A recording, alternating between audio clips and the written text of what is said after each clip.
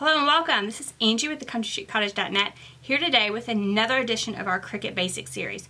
So what are Cricut Basics? Cricut Basics are where we go through Cricut Design Space and explain all those little buttons and what they do in short little snippet videos. So if you've missed any of our Cricut Basics series, head to our YouTube channel, scroll down to the Cricut Basics playlist, and you can watch all of them. We've been doing them over a year, about one a month, and you can see all of them and learn all about Cricut Design Space and using your machine. So today we're going to talk about the weld function.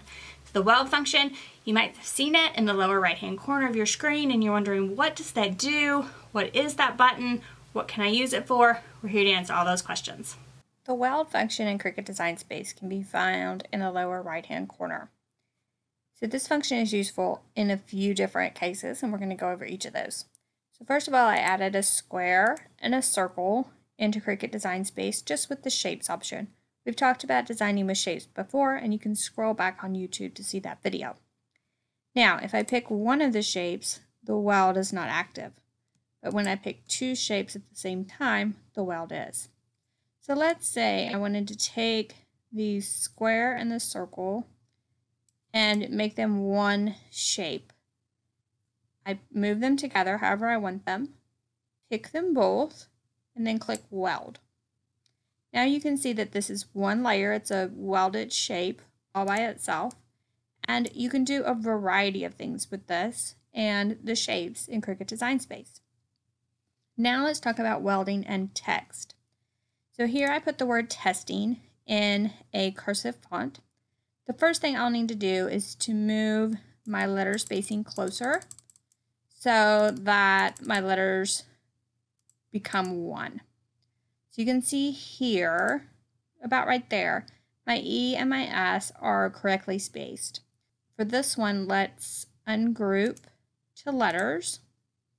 Let's just weld that E and S together. So I choose both the E and the S, and right now they're completely separate letters. But if I weld them, now they're one piece.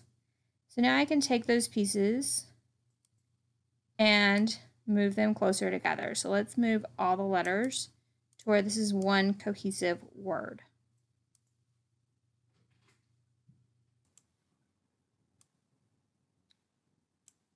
And then once I get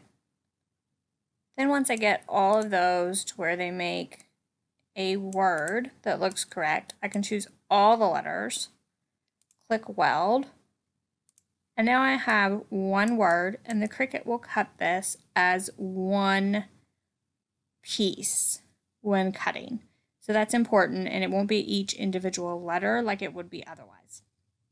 So next, let's think about when you have images that are already in Design Space.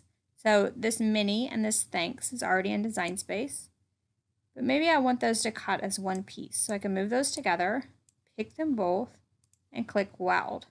And now this will cut as one piece for, say, a card or something like that, instead of in two pieces. So it's a pretty powerful tool. Weld is one of my favorite tools in Cricut Design Space. So I hope you enjoyed it as well, and we'll start using it to design your own projects and alter maybe some of those images that are already in Design Space. If you love this video, give us a thumbs up. Subscribe if you don't want to miss any of our Cricut Basics series, because we have them about one a month. And if you want to learn Cricut Design Space, this is the place to be. Thank you guys so much for joining me. Bye-bye.